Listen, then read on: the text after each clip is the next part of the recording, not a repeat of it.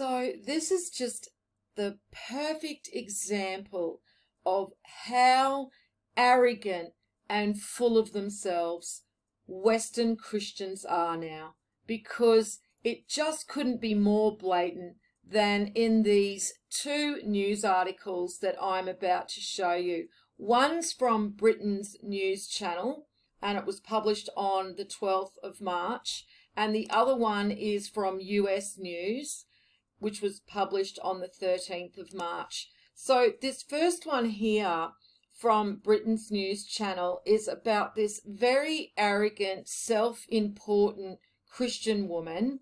Actually, she's a Christian of the worst kind. She's actually a Catholic, so she's literally a follower of the Antichrist, because as we know, the Catholic Church is the head office of the Antichrist. And she has a problem with asylum seekers who are converting to Catholicism, because they're doing it and expecting to be converted within a day or a couple of days, and she's saying that it takes at least 9 to 12 months to convert to the Antichrist Church. Oh, sorry, did I say Antichrist? I meant the Catholic Church. So what just really is so mind-blowing about these self-centered, arrogant Christians is that they literally think they can influence the will of God.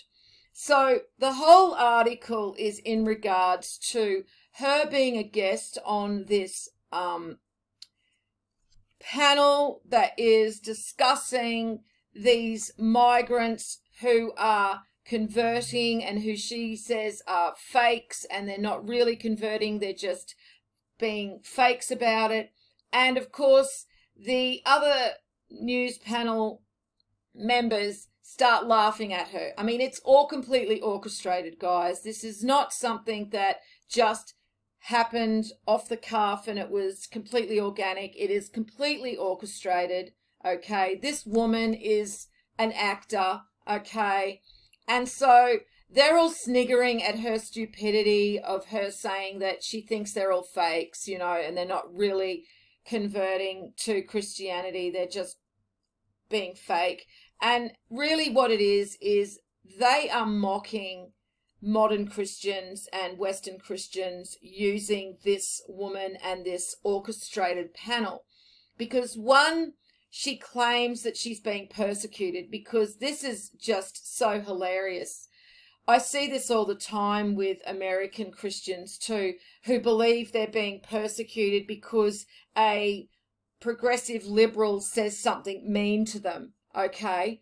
Or somebody ignores them. And so to them, that's persecution, because they're so fucking stupid and they're so fucking arrogant that they don't understand what actual persecution is. I mean, if you idiot Christians want to know what persecution actually looks like, just go and have a look at what your Antichrist Catholic Church did to the Gnostic Cathars. Okay, literally hacking them to death by the hundreds of thousands, burning them alive in their houses, in their churches, hacking their children to pieces in front of them, cutting their noses off their faces, okay, bringing them down into their torture chambers to be flayed alive slowly. Okay, I mean, you guys have no clue what persecution is. These idiots laughing at you, a progressive liberal saying something mean to you, is not persecution, okay? So grow a fucking backbone. All right, you don't even know the first thing about persecution. There is no persecution of Christians in America or in the UK. You are not prevented from going to church. You are not being starved because you're a Christian. Okay, you are not in fear of your life. Okay, you are not being threatened to have your house burned down because you are a Christian. Nobody is burning your house down because you are a Christian. Okay, nobody is stoning you to death, okay, because of your religious persuasion. Okay, you're a bunch of fakes, all right? There's nothing happening to you. You are not persecuted. In fact, you are persecuting others, okay? You bunch of fakes, like this woman here. She's nothing but a fake. But as I said, she's just an actor, all right, because she's mocking Christians who claim that they're persecuted. Okay, so you're not persecuted, all right? You're a bunch of whingers who just want to be victims. Okay, you want to be victims. You don't even know what a fucking victim of persecution looks like. You have no clue. You are overindulged. You are self-important. You are full of yourself. You are arrogant. And you know why? Because you claim that you can speak for God, or you can actually change the will of God. Because when you say, I'll pray for you, that's what you're literally saying. You've forgotten your place. You actually think that you are so important that you can change the will of God by praying for somebody. It's absolutely ridiculous that you would even believe that, but you are delusional. You are delusional and you are evil. That's the problem. You are full of darkness and you follow evil in the form of the corrupted Christian church. You've been convinced to pray and worship a man who never asked for you to praise and worship him. Nowhere does Jesus ever say, I want you to praise and worship me. Nowhere. In fact, the only time Jesus ever talks to Satan in the Bible, which is a parable, it's a story. Okay, it's a story. And the reason it's a story is because only those worthy of the truth know it's a story. The rest of you that aren't worthy because you're corrupted, because you're full of darkness and evil and hypocrisy, because you're fakes, you see it as a literal story. Okay, but I'm here to give you a heads up. It's just a story, okay? Go read Mark 4:11-12. Jesus is telling you that the Bible is written in parables because only the unworthy take the stories literally. That's you, fake Christians. You who all take the stories literally. So the only time that Jesus actually converses with the devil in that story is when the devil tries to get him to worship something other than God the Father. And he literally says, I will not worship anything other than God the Father. We are only to worship God the Father. And what do you all do? What do you all do, fake Christians? You go and worship something other than God the Father. You worship the Son, a human. Yes, he is a divine human. He is a direct branch of God the Father, which is why he says, I and the Father are one. I am the vine. This is also what the symbolism of the tree of Jesse relates to. See, you don't know these things because you're blinded by your evil that you contain, by your wickedness, by your hypocrisy, by your cowardness and your lack of spine. Okay? You are not worthy of these truths. And you are nothing but hypocrites. And you are standing with the synagogue of Satan. Literally standing with the synagogue of Satan proudly.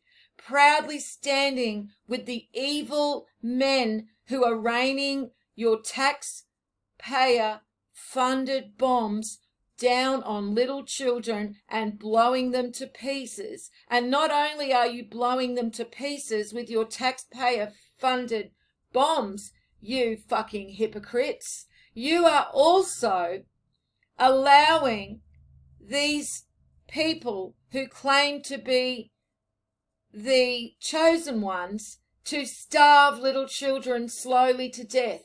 Are you proud of yourself? Do you think Jesus would be proud of you? I mean, these people who have claimed to be the children of Israel and claim to be the tribes of Israel and the descendants of the tribes of Israel and the chosen ones don't even fucking believe in Jesus being the Messiah. But no, you're just going to ignore that. And that's because you're brainless. You've got no brain. You've got no backbone.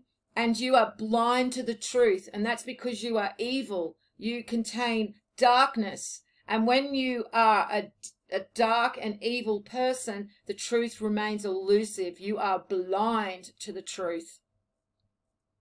So I just would remind all of you fake, fraud Christians, maybe you want to actually read Amos 5 and keep reading it. Keep reading it until you understand it, especially this part, you know, because I'm always hearing you Christians, you fake, fraud, hypocrite Christians, say how excited you are. You can't wait. Jesus is returning and you can't wait. You can't wait for the return of Jesus.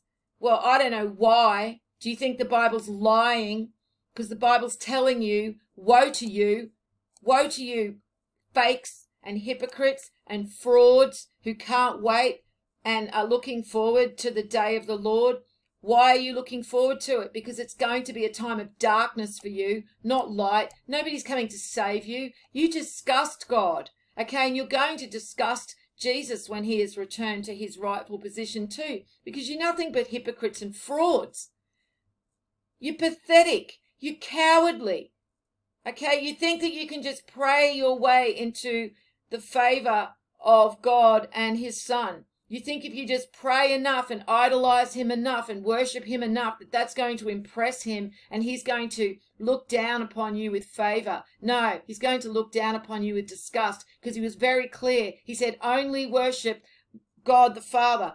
He also said, emulate me. Emulate me when I am no longer here. Emulate me. Because remember when he comes back and he says, you know, basically, you didn't feed me. You didn't clothe me. You didn't shelter me. And they say, what do you mean, Jesus? What do you mean? Where were you? And he said, when I wasn't here, the least among you was me. So that means every Palestinian child is Jesus, you fucking hypocrites, you frauds, you fakes. So I suggest you read this, because this is all about you, okay? And your songs and your praying and your praising and your worship is nothing but noise to God the Father, because you are disgusting hypocrites. You have forgotten your place. You cannot pray to God for people, okay? You cannot pray to change the will of God, because you are nothing. You are insignificant. You are fake, frauds and hypocrites. You don't even care that little children are being blown to pieces by your taxpayer-funded bombs and being starved to death by the people that you are proudly standing with, the synagogue of Satan that you are proudly standing with. You are disgusting excuses for humans, let alone Christians. You are not Christians. There's just no way. You can call yourself a Christian all you want, but you are no followers of Christ. You are frauds. So I will leave it here, and I will suggest that all of you fakes start reading Amos 5, because justice is coming. Peace out.